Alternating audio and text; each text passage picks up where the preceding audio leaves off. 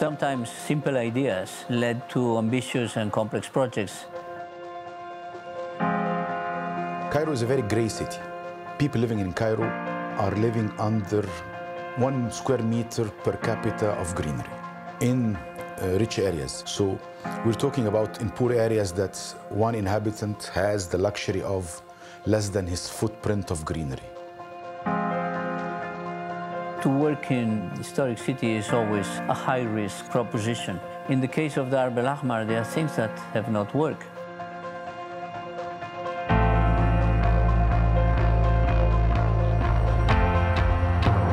People have been used for about 500 years to look out of the windows and see a heap of debris and garbage. The entire area was not a safe area. It was a very difficult zone to work in. We had at one point 1,200 workers on the job. It seemed like a mission impossible. Some dwellers were saying we would pray to God before falling asleep that we would wake up and the house will not crash on our head. You can't give up on a dream like this. It's such an enormous project that impacts a lot of people.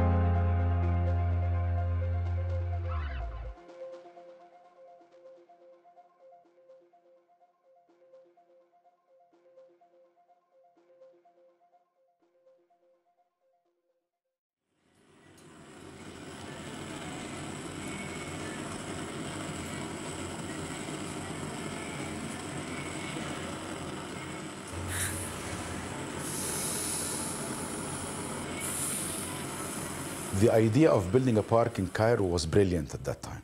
We had no greenery.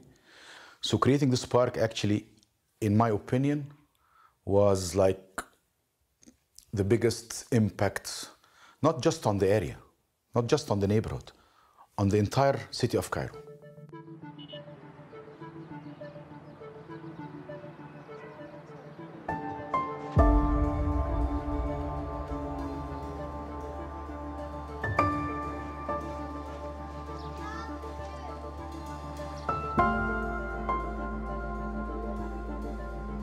This area was a barren piece of land, which for about 500 years has been used as a place where unused debris were thrown away. It was really a garbage dump. So the idea to build a park here may have seemed rather utopian or ridiculous to some of them.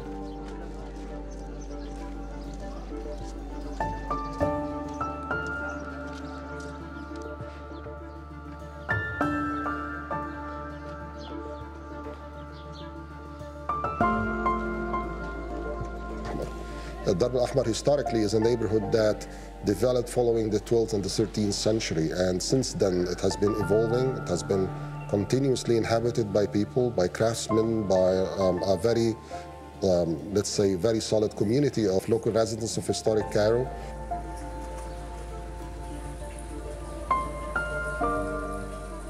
However, it has been suffering from a lot of high levels of poverty, deterioration of the physical conditions, and lack of investment in infrastructure. So it was deteriorating as an inner city neighborhood.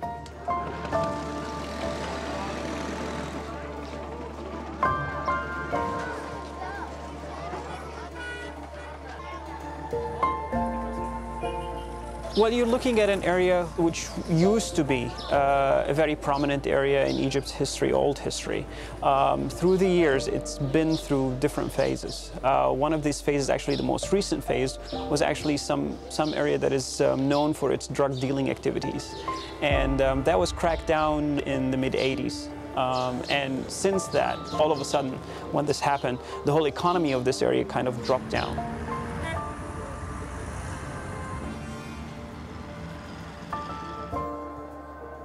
When we studied the community, it was a surprise because you find people with modest means and people who are well off living side by side.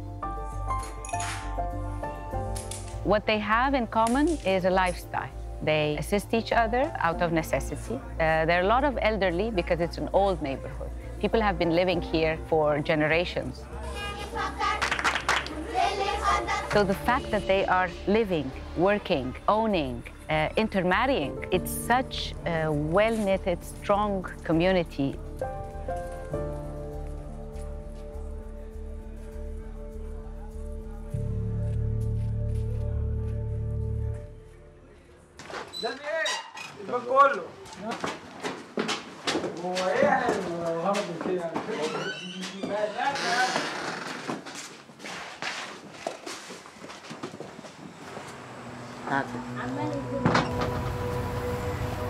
A home could be owned by 20+ owners because it's inherited, and the inheritance, enlarges. The rooms inside, they were lacking natural light and ventilation. Or you can find 2 families or 3 families sharing a bathroom.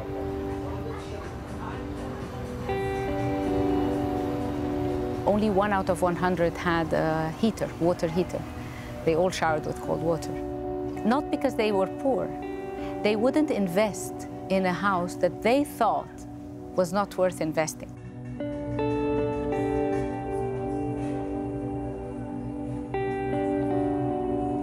Most of the inhabitants had no interest to improve the place where they were living because it didn't belong to them. Some of them were squatters, others, they didn't have a lease which could be documented. So to feel secure, they need to have some kind of title to property. Residents of Darb al-Ahmar were ashamed to even say that they lived in this area. But the park was just this seed that to be planted in this area that will flourish the entire zone.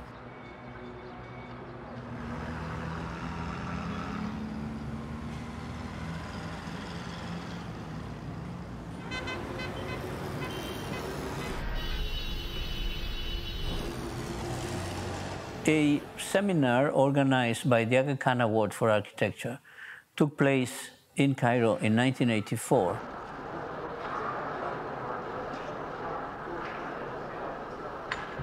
It gives me great pleasure to pay tribute to His Excellency the Prime Minister and His Excellency the Governor of Cairo for the help and encouragement which both they and their officials have given to the organization of this seminar and to the site visits associated with it. The Cairo seminar was very important. It was on the metropolis of Cairo. We had the seminar at the Marriott Hotel, and then we had field visits. HH met the president, he met the prime minister, and it was on television every day. Everything was very well covered, and HH was very happy with the result and the way he was received.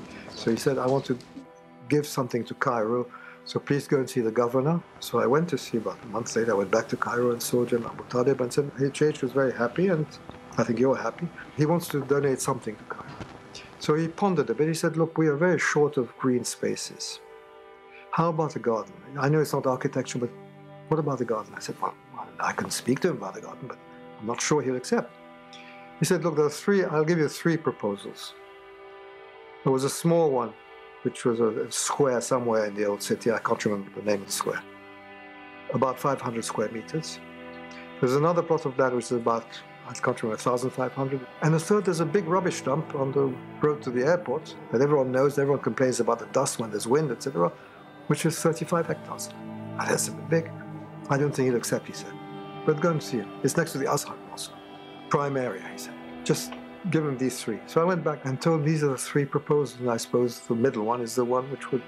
And he said, no, no, no. How far is the rubbish dump from the Azhar? I said, it's just next to it. So then, that's what I want. I was surprised. I went back to Cairo and told the governor that's what he wants. The governor was surprised too.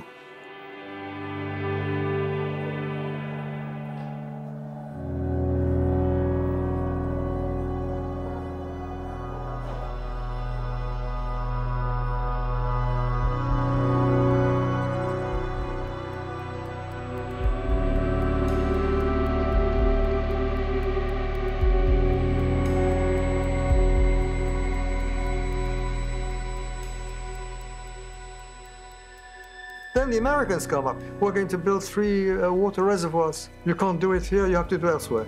I said, but we've already got the authority from the minister. She said, well, we have the authority from the minister or whatever it is to build these reservoirs. And then we had to negotiate for 2 years.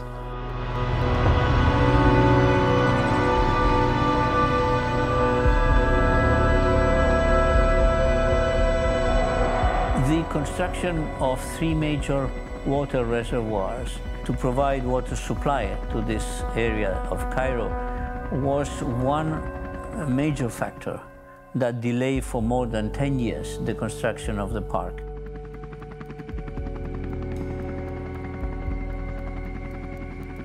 That was an extra challenge that added to the complexity of building the park, that we had to integrate these water tanks into the landscape and the hardscape of the project. It was frustrating because the park had been in the news so many times, but in reality, there was no construction taking place.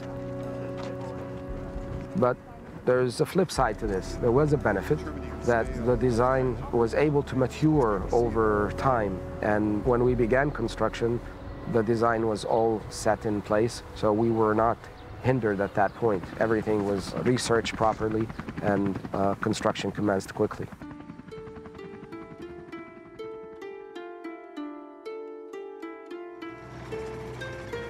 People actually in Cairo love to go outdoors, especially at night, yeah, in summer. Yeah. People are sitting in like boulevard medians or on bridges. They're really looking for a spot of green space. Yeah. We hope it will attract a lot of birds. In Cairo now, when I was young, I used to see maybe 10, 20, 30 species of birds, but now a child cannot see even a single bird in Cairo, I said.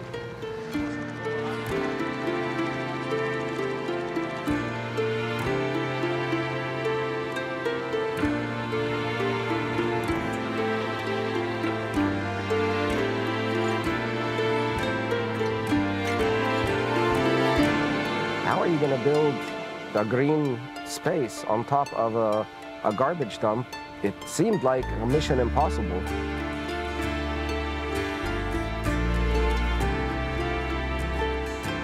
It represented a titanic work because in one hand, many cubic meters of saline soil had to be removed and replaced by earth brought from elsewhere, fertile earth, that will provide the adequate soil for the plantations that were to transform this space into a green space.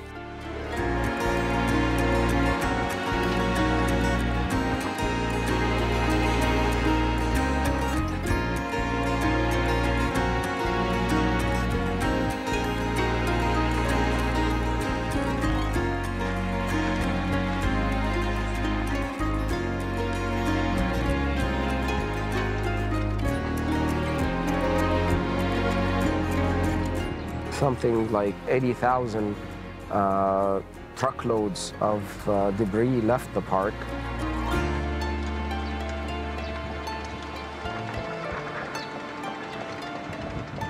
We're looking really forward. We're dreaming about the day that the park would open. I mean, we hope that it would be enjoyable. I mean, we want people to come in the morning and walk around, come in large number of families and have fun and so forth. So.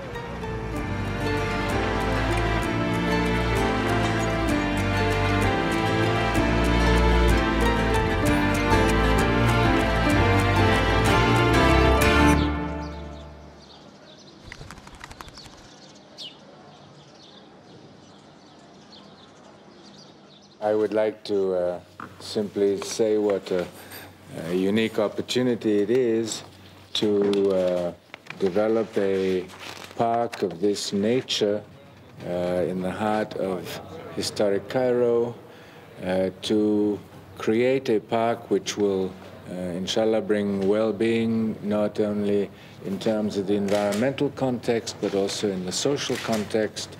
And it is probably going to be one of the most unique parks because I am not aware of any other cities that have this opportunity.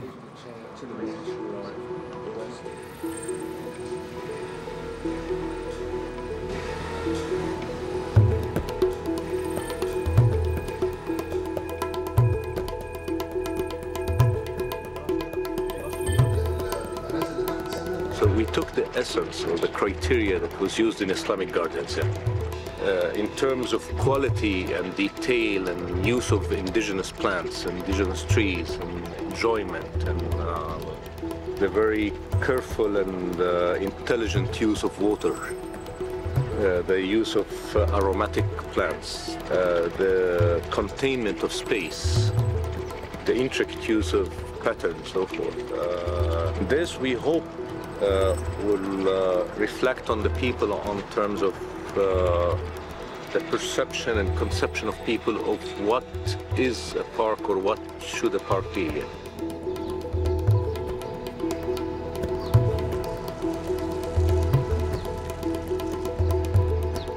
The process of building this park also started by creating a nursery in the vicinity of Cairo.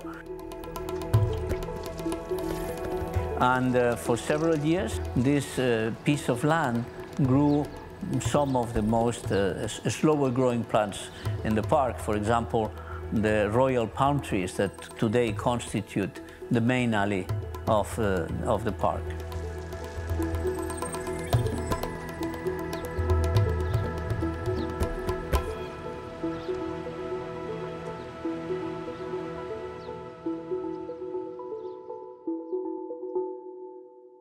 The next step was to keep the topography, the new shape of the mountain intact. And then it started to rain and the slopes are starting to disappear. And then to find ways and means to fix that. That was our most immediate and pressing problem. We didn't know how to fix the slopes. And we started doing the wrong thing, is to put in irrigation. It was even worse. And then finally this was resolved by a number of measures, building a wall in the bottom and finding the right type of plants to fix the soil. We had a brilliant doctor called Dr. Badawi, and he's an expert who came in, and he tried various species of plantations to go in various areas of the park. So I would give the whole credit to this person.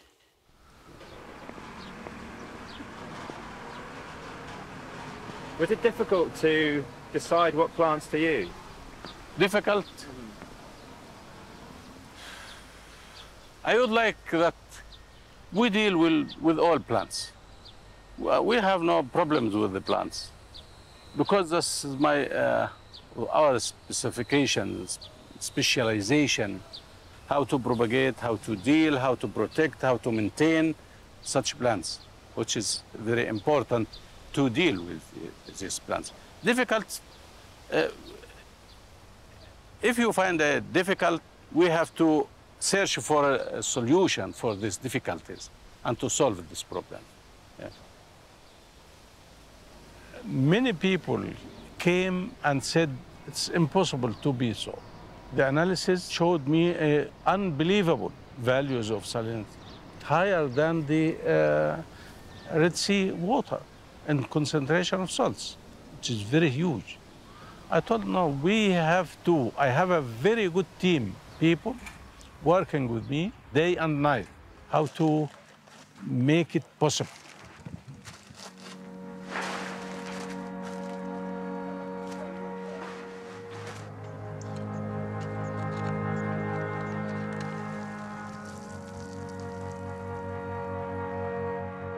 How can we do a park near a very poor district which would not become alien? Yeah, you don't feel like I'm here and the rich park for the people. The park for the rich people is there. Yeah.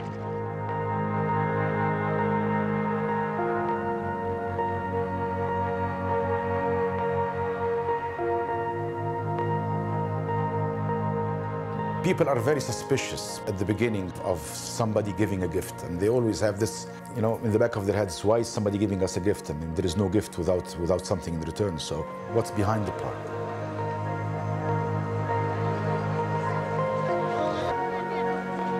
So the idea of involving the people of Darb al-Ahmar was very important. Yeah. There was major skepticism. All they see, they cannot build, they cannot take a permit, they are going to be removed. That's all they know since the 70s from official papers in the district. And so to tell them that there is this project that is willing to put money to repair your home on condition that you also participate was something unbelievable to them.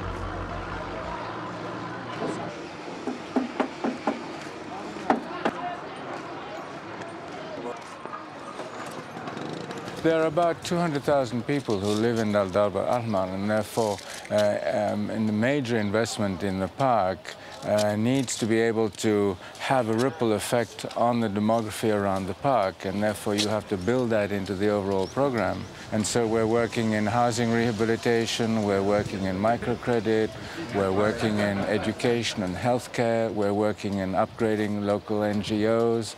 So the important thing is to enable the community in Darb al-Ahmar to benefit from the long-term return on the park.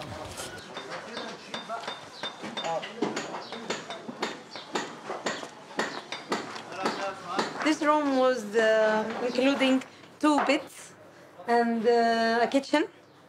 Now it couldn't have any anything until bedroom and the kitchen like bathroom.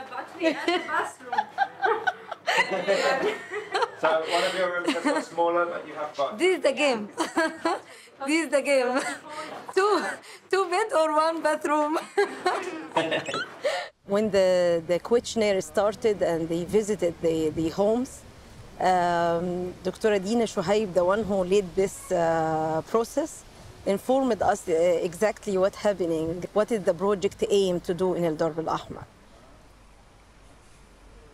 There was a resistance from the neighbors. We didn't feel comfortable until we met someone with a kind face, approachable, like Dr. Dina. I exactly remember the time when Dr. Dina came, because I used to argue with her against the objectives of the project, saying that this is not realistic to do this in Darb al-Ahmar, and there is other need.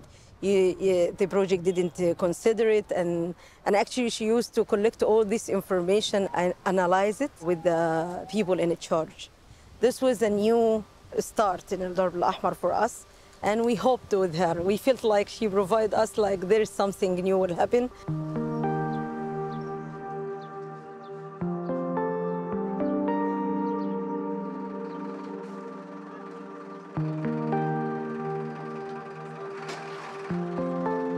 It was a continuous effort to try to convince everybody around you.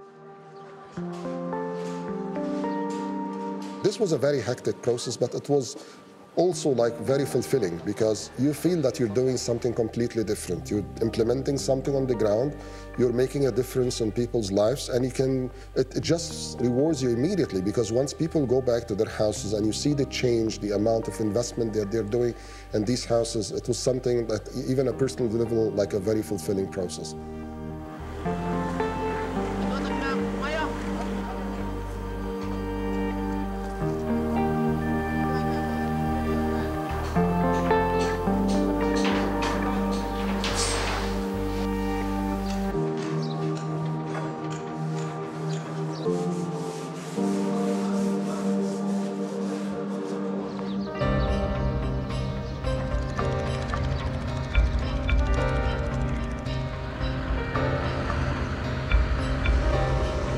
While the grading of the park was taking place, along roughly 1.1 kilometers on the edge of the park, this great monument started coming out of the ground, which is the Ayyubid Wall.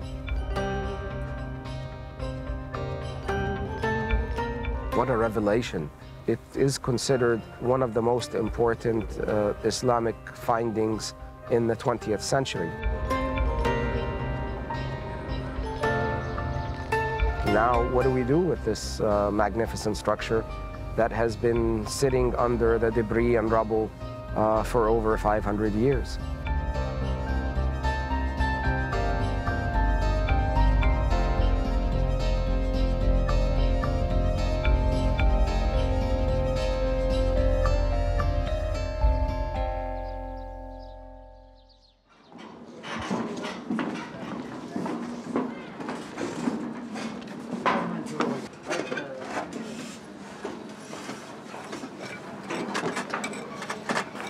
What's that thing there, Noah, that you're... Nora? This, I think it's a U-bit masonry, maybe for the gate. Yeah, that's basically all of it. So, I mean, the gate should be coming through between the two towers, and then, you know, according to the indications that exist now, turning and going off through here. So this would be the basic side of the gateway as you come through. These are the coins we found. This is my cleaning device here. You just put a stainless steel object, and then you put the coin on the other side, and you connect them with electricity, with water and some salt, and then and it cleans up the coin. And the results aren't that great. Like this one, supposedly Mamluk, but it's been corroded a lot, so you can't really see much. So can you sort of describe briefly what this area is? What you were looking at here is a series of 18th and 19th century buildings which have been built over the gate, over the foundations of the gate. And the two towers on either side, obviously marking the position of where it once was. At the moment, work is going on to investigate how much of the gate remains, and also the possibility of incorporating it and reusing it as an entrance from the park to Darb al-Ahmar.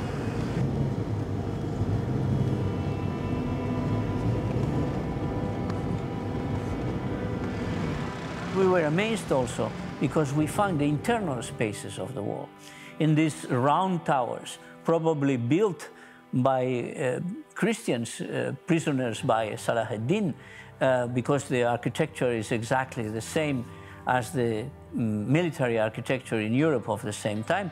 We found these enormous spaces in the round towers where nobody had been before for several hundred years, since they've been filled with earth. The ceiling here is some... Oh, yes. Yeah. Oh, look at that.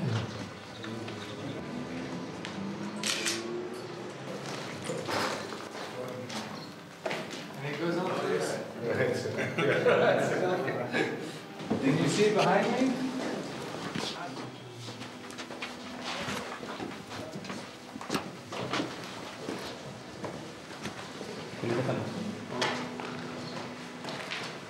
This is extraordinary. You know, it's much more dramatic than anybody could describe in writing. You know, you actually have to see this.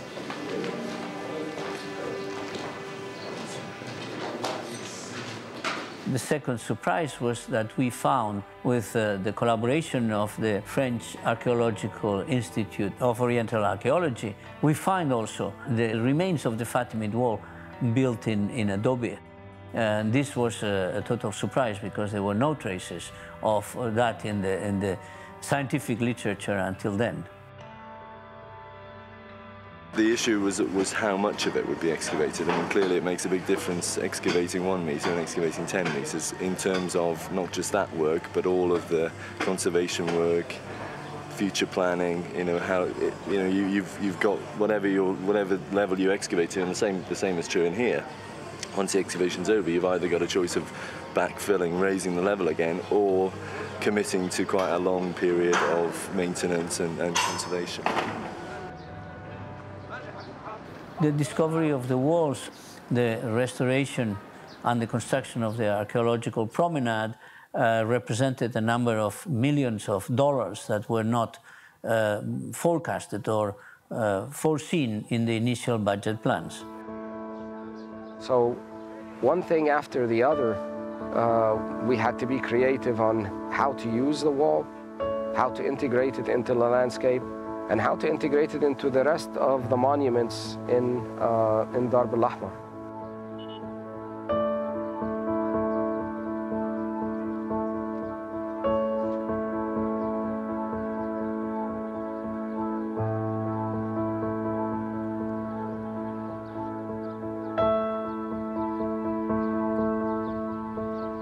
The residents of Darb al-Ahmar did not appreciate the monuments that are all around them because there are laws that actually require their eviction from their houses because they are within 10 meters of a monument. And most of them were either abutting the monument or within that proximity.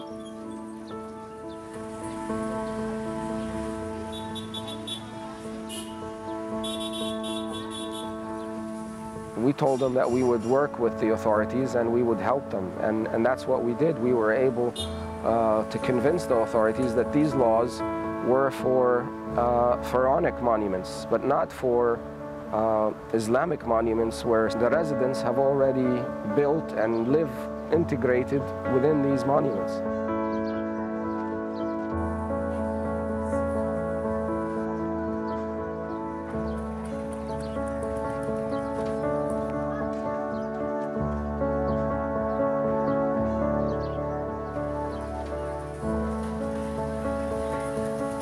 At that point, once they realized that their tenure was secured, they started appreciating these monuments and seeing that these monuments now could become a way for them to gain a better living, because tourists and Egyptians would come into Darb al-Ahmar. They would buy their products, they would be able to trade, their workshops would be able to sell directly to them. So a different feeling altogether started to take place.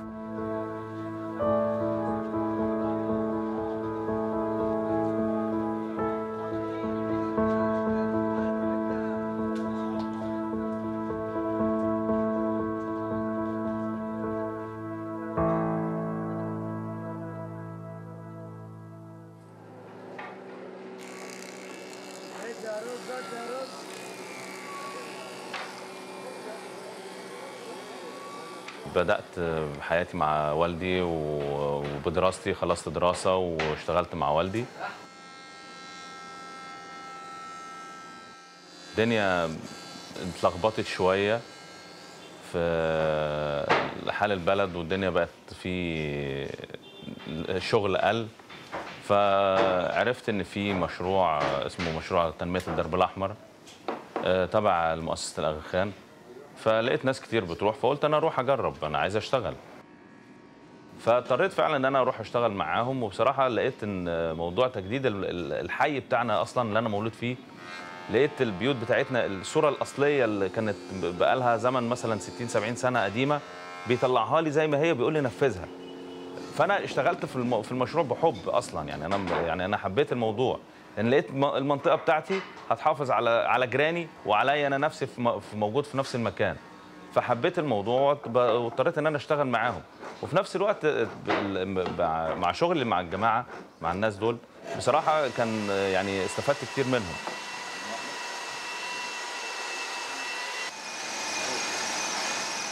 One of the advantages of the project is that we were based in the neighborhood. We're not coming from the outside. We're spending 8 hours a day in this neighborhood together with the people over there.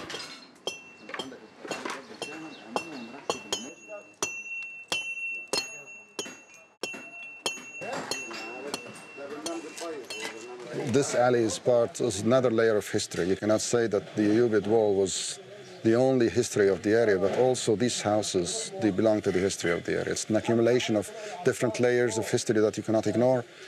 But the situation is going to be that with the existence of such a park, they're going to be like a huge process of gentrification, first because of the road, second because of such a road will allow high-rise buildings to come up and watch the park, which means that another row of houses is going to be demolished because people want to watch the park from this area. And people with money, with influence, they're going to come and just buy this row of houses again.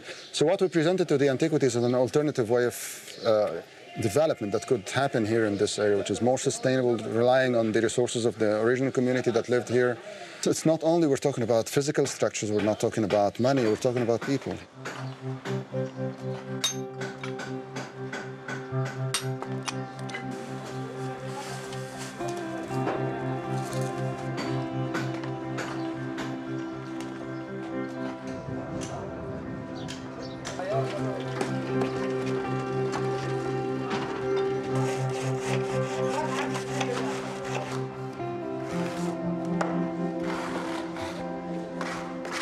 We restored more than 100 houses in this neighborhood, and none of them was like similar to the other. You had to deal with the authorities because to them this was completely unorthodox.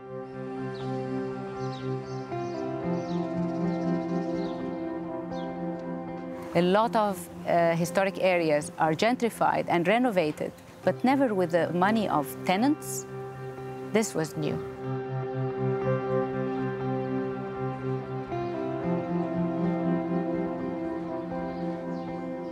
We did some cost estimates that were based that they're going to contribute some part of the money. We were lucky to have a microcredit program on our side, because this microcredit program enabled us to make it much easier for people to pay back for the restoration cost.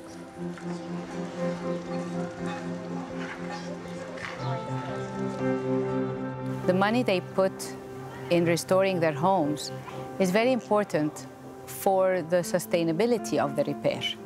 When you go and do something for free for someone, they might not value it so much. But when they invest in it, there is ownership.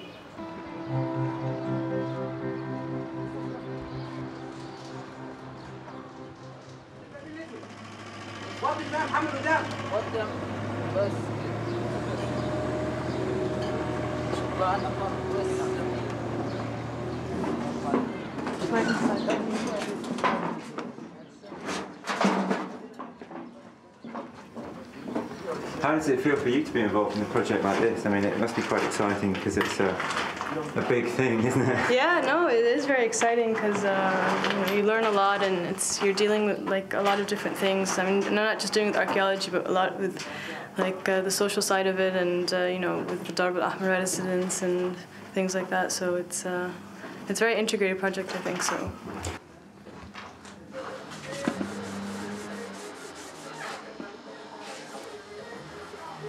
This program helped many people to work, to find work, to improve their work, to give you a credit program, to working with you, to training, to hire you in other places. So he find it is very important program here. You know, this district specifically has been famous historically for marble work and stonework. And that dimension is used here. There are a lot of masons that are very skilled. There are a lot of carpenters also that do the fine woodwork.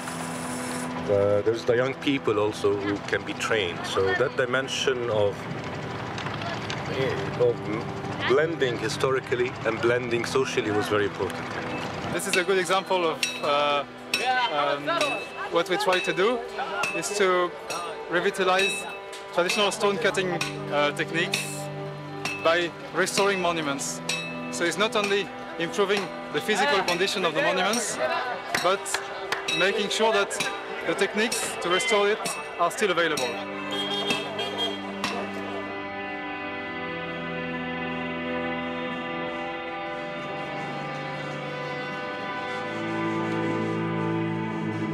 Our group here, we have males and females, fresh graduate, experienced people, Christian, Muslim, they are working together to preserve one of magnificent building of their heritage. This is most exciting thing is the restoration field. You start to restore, you start to remove a layer of the dust to discover the layer of history, and then you remove the next layer of the dust to discover the next layer of history.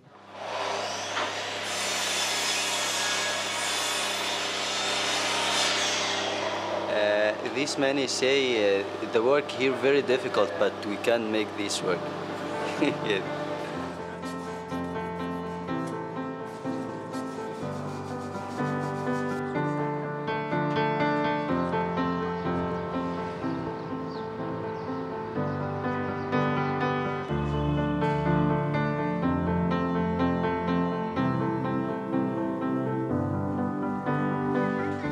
The great thing in Darb al-Ahmar was the construction of the school as a community center, and then the restoration of the square, the Al-Aslam. We installed also some children's playground there, and we removed a very old cafe and allowed the owner to occupy a new cafe we built for him.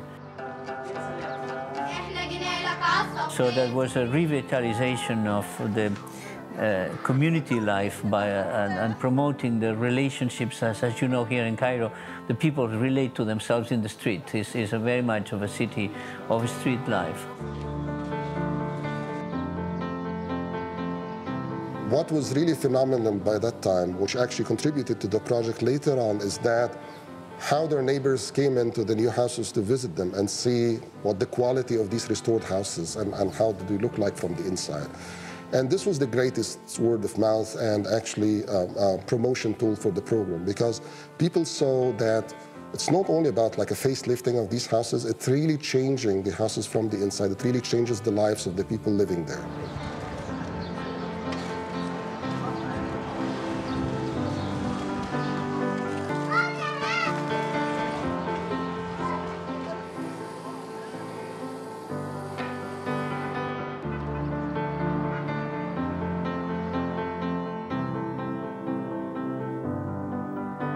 In Dar al-Ahmar, as in many other historic cities around the world, individual and significant monuments are a great asset, not just for the present generation, for future generations. And Dar al-Ahmar, this area of Cairo, compares with Florence or Rome or one of the greatest and most densely historical cities in Europe, is the equivalent in the Muslim world.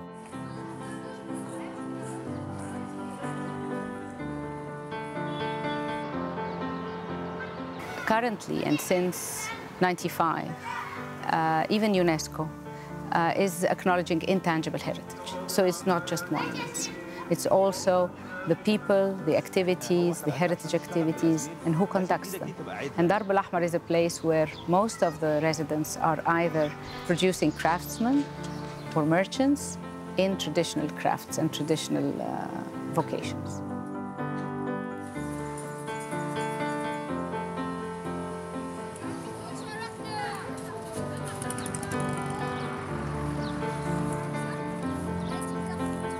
Nobody believed in the beginning that this neighborhood can change. Nobody believed that people was like 70% of the neighborhood living under the poverty line would invest, especially tenants, into restoring these houses with big amounts of money. So this was actually turning the heads of many people to see that it's possible. You know, it's possible if you put together the right ingredients to achieve such kind of continuous rehabilitation process.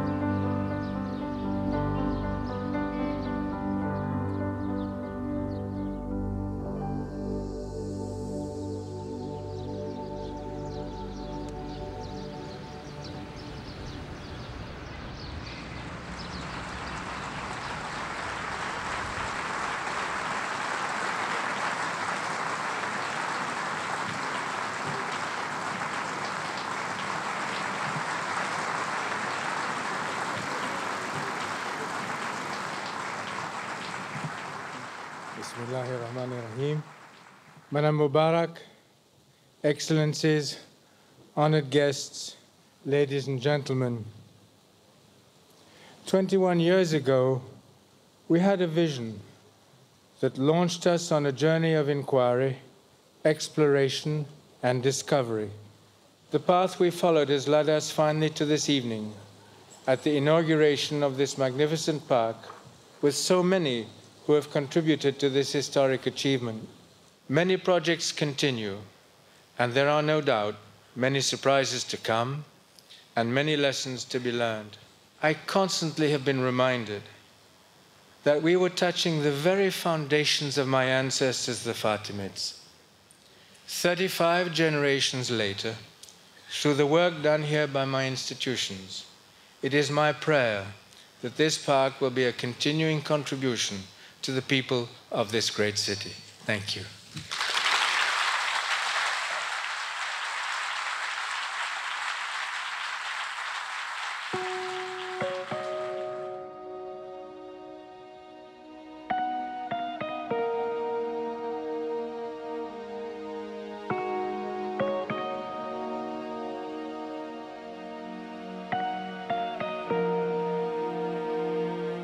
In the most congested days, which are holidays and peaks, visitors would reach 40,000 in one day.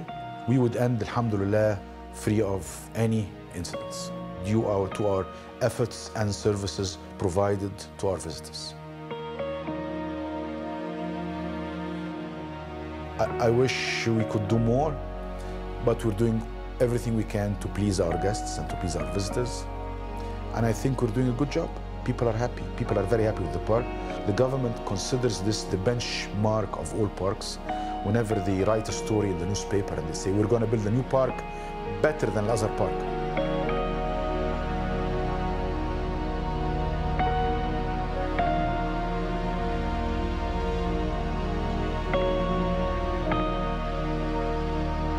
Al-Azhar basket on the top now, the top of the parks. And now when I come, I was very happy to see what we did.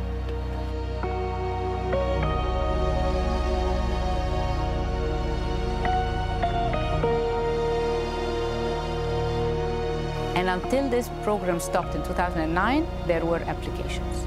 Until 2012, I'm walking the streets here. Some 14 years later, people stop me and say, is the housing program still running? Can we still join? I have an old house and I want to renovate it.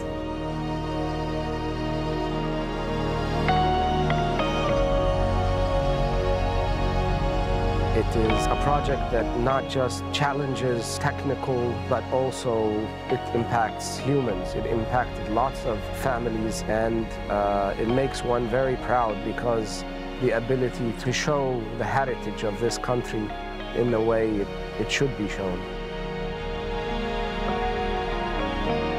Heritage is not transferred in history books only. Heritage is also lived. Historic Cairo is living heritage. It's not fake. It's not a museum. Giving attention and value to the professions, to the lifestyle, to the families of craftsmen, to the buildings that they built and designed themselves, gives them dignity and gives them a message that they are of value.